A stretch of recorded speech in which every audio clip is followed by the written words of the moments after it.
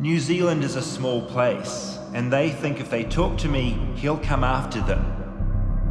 Because there's a difference between you not being able to prove something is true and me being able to prove that it's false.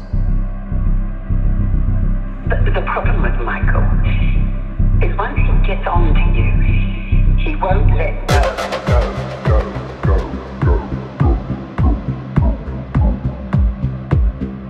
You're an absolute maniac. That's private, David. I'm trapped with him. Really creepy and evil.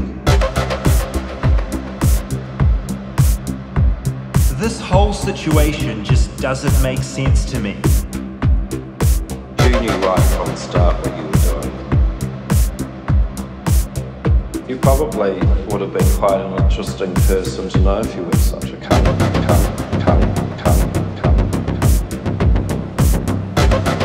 Yeah, you've been extremely threatening to people. I've got nothing to hide. What a load of rubbish. Funny, because I do feel like I'm losing my mind.